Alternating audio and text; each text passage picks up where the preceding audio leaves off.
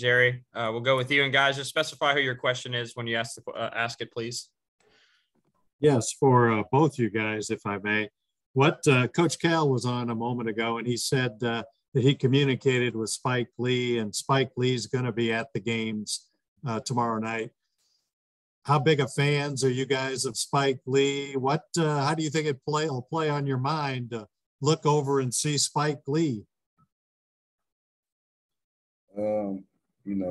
Just being a fan of basketball and knowing all the moments that Spike Lee has had in the Garden, that's pretty dope. But once the game tips off, we're going to get lost in the game. We're not really concerned with sitting on the sideline.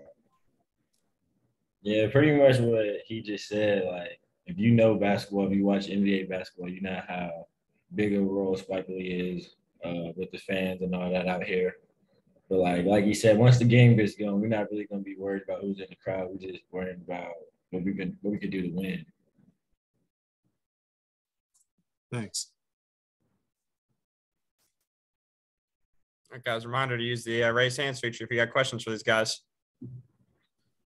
Kyle Tucker, go ahead.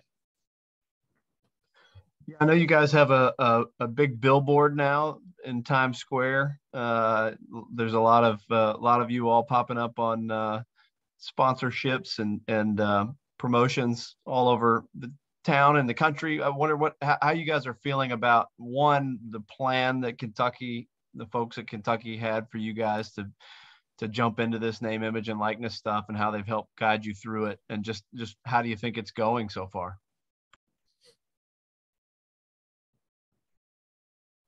Yeah, go ahead. You got that. I think, as far back when, there was an inkling that name, image, or likeness will really become a thing. I feel like Coach, he did a good job of putting a good, infrastructure around us to when name, image, or likeness did come to fruition, that we have some great opportunities. And, he's just been doing a great job of helping us and leading us in the right direction with the opportunities that are presented to us. And, Kentucky has a huge platform, and I feel like, like I said, our infrastructure has been great with, giving us the right guidance on how to, tread this new water. TyTy, you want to take that too? No, I'm okay. I'll pass. Okay. Jerry, go back to you. Yeah, I wonder how both of you or either, how you compare the stage tomorrow night, Madison Square Garden, with just a regular season game. I feel like tomorrow's gonna be a big night because we're playing the Garden. It's a good program with also a good coach as well. So I feel like it's gonna be highly anticipated. Everybody really wanted to see. But I just feel like it's like another game, another basketball game. We're just going to go out there and treat it how we treat any other game. And I wonder, one other one for Keion, I guess, Coach was saying you guys will have the task, because Duke's got, weapons at all spots, to defend the post while also contesting threes. It's not like either or. How difficult is that to try to contain both the post and the threes? I mean, any good basketball team, you're going to have to do both. That's what teams that are good and make deep postseason runs, that's what they do. You got to be able to, protect the interior and also, run people off the line and try to make them take tough twos. So we see ourselves as a good basketball team, and if we, want to reach our full potential, we got to be able to do both. Thanks. We'll go to Kyle Tucker again. Yeah, circling back on the name, image, and likeness stuff to both of you guys. I wonder how aware you both are. I mean, you guys have obviously done well getting these deals done before the season starts, but I wonder how aware you both are that what happens now as the season begins, how you play, how the team does, how each of you play will ultimately determine sort of your value and make all that actually matter.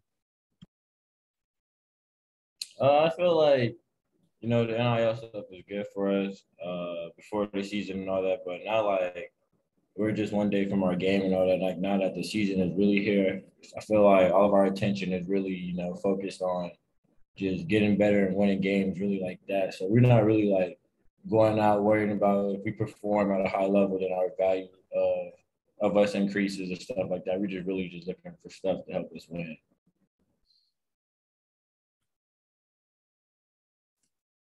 Jerry, go back to you. TyTy, I wonder how well do you know the Duke freshmen? Maybe you played with them or against them on the AAU circuit or whatever. Yeah, I know them pretty well. Me and Paulo kind of grew up together on the West Coast playing basketball through the AAU scene.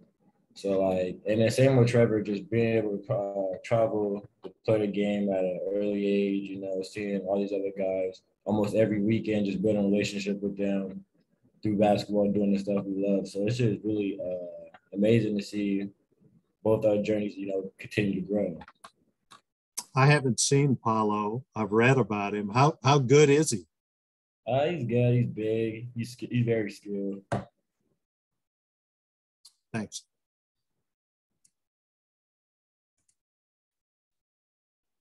Tyler Thompson at KSR, go ahead. So Cal talked a lot about Jacob Toppin and how he's been a difference maker in practice so far and even Friday night in the game.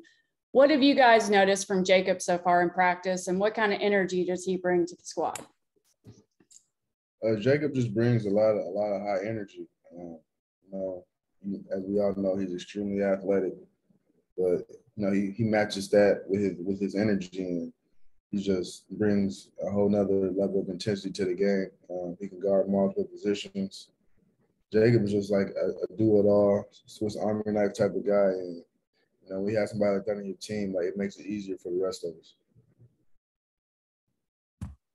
Yeah, pretty much to piggyback off what he said, JT, whenever he's in the game, he picks up everybody's energy. You could tell the whole energy, the whole vibe we have, just everything goes up with him. On Friday, he's very athletic. He just told me to just throw it up anywhere near the rim and he'd catch it. So having a guy like that on my team with high energy on both ends of the ball is always a plus.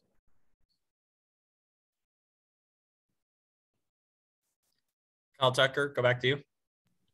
This is Cal's last time, likely. I mean, he said he hopes to see them again, but I assume he means in the NCAA tournament. But if not, last time coaching against Mike Krzyzewski. Do you sense it matters to him any extra? I mean, have you gotten any extra intensity out of him, Keion, especially somebody who knows him a little bit going into games like these? Nah, coach is just focused on getting us better. That's all he really been focusing on, is making sure that we're prepared to play this game. Duke is a good team. Coach K is a great coach, obviously. Coach is using this game to see where we are as a team. Our teams are similar in aspects. Got very talented players on both teams, but he's just trying to prepare us the best way he can for us to win.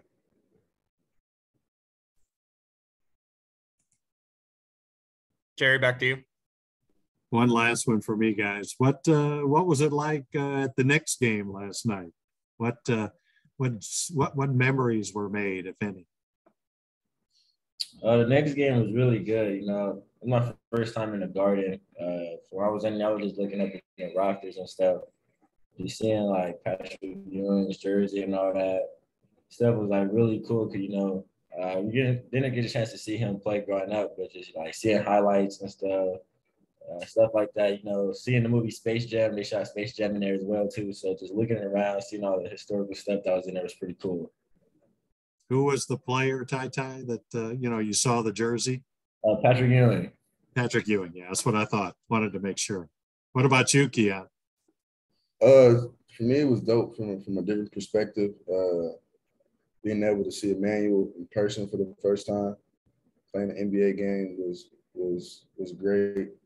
Just going back to when we were teammates and seeing how much hard work that he put in to get himself to become an NBA player, and finally being able to actually see him in person you know, obviously I watched him on TV and stuff like that, but actually getting to see him and then seeing his mother at the game, it was just good for me to, you know, to experience that, and gave me something to push for and to strive for so I could be out there, you know, eventually one day myself. Thanks. Kyle, back to you. Keion, you've been in this kind of moment, getting ready to play in this game to start a season in Madison Square Garden in this event, and saw Tyrese kind of go nuclear in that game. I wonder if you have a sense for what does it take to rise to that moment in that on that big stage, and do you feel like there's a guy or some guys on this team who have that in them, that when the bright lights come on tomorrow night, that they'll be ready for that? I think a lot of it comes down into your preparation. Just knowing that you put the work in to be ready for the moment always helps. It's always a great thing. So then once you get out there, you can just rely on, you know, how much you prepared in your training. And I think we have multiple guys that, you know, when the lights turn on, they're going to be ready to go. Like, this man sitting right here next to me, I believe he's going to have a great game tomorrow alongside the rest of my teammates. You know, we know how important this game is. Many people are going to be watching, but at the same time, we do understand it's our first game of the season, and we have nothing to lose. So just go out there and give it your all, play hard, and if you do that, you know, good things tend to happen for you. Guys, anything else for these two? Once, twice. All right, we will let these two go. Keion and TyTy, thanks for joining us. Media folks, you guys know that we will post the video on the SEC Media Portal and on the Vimeo website here shortly, and we will transcribe Cal for you. I'll send that out via email a little bit later on today.